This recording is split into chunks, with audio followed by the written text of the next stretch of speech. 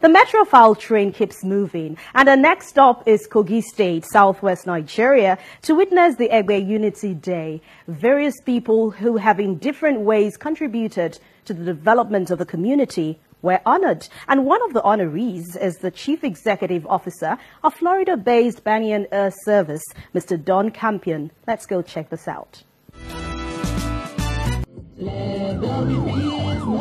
The luxuriant hills of the savanna vegetation welcomes you to this ancient town of Egbeland, popularly called Egbe, in Yagba West local government area of Kogi State, southwest Nigeria.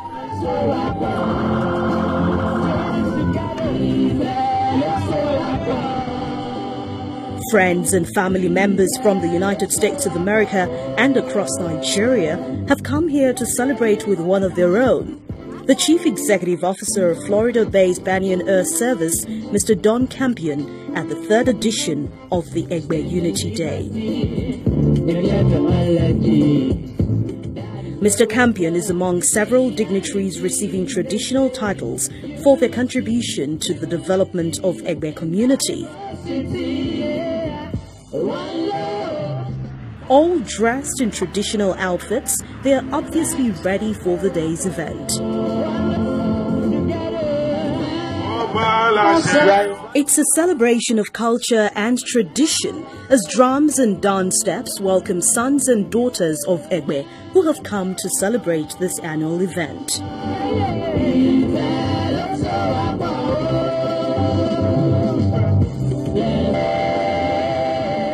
The coordinator, the Olutu of Egbeland, Adedoyin Bolaji, tells us what the Egbe Unity Day is all about.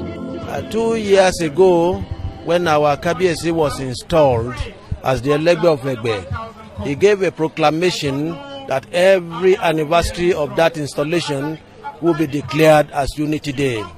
The kind of unity that was displayed in 2014 was infectious. And he declared that every day, every anniversary of that installation will be celebrated as Unity Day by Egbe people. As all settle down for the business of the day, some youths of the community entertain guests present with songs.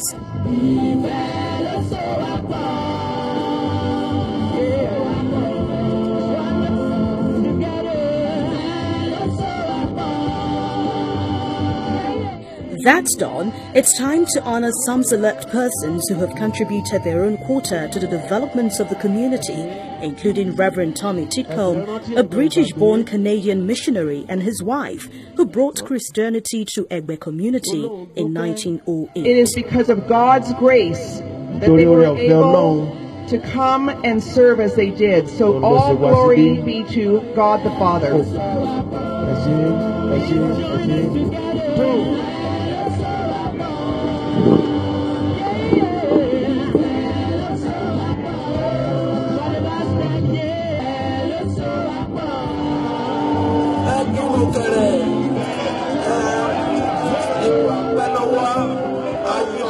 Next is the highlight of the event, as Mr. Campion and his wife are being honored with the traditional title of Alatunse and Yeye Alatunse of Egbe for their role in renovating the Egbe Hospital, which was built by his father in 1953.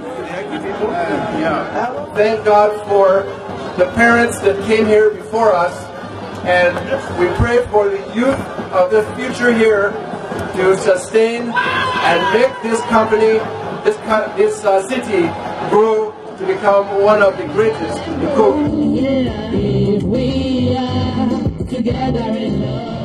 He's the son of Dr. and Mrs. Campion, who established the Egbe Hospital as far back as 1952 in Egbe. And we celebrate them. You know, the hospital was down, but thank God he was able to come back. Don Campion came back after over 40 years of the establishment of the hospital to revitalize it. If you go there now, you'll be satisfied that the place is a world-class hospital. Mr. Campion was born in Egbe, Kogi State in 1954 to Canadian medical missionaries Dr. George and Esther Campion. As a child growing up in Nigeria, he watched his parents work with faith to help a community in need at that moment. That experience taught him the value of teamwork, and together with his lovely wife, Sueanne, they have continued to follow that trend to help humanity. All we wish the honorees is the very best.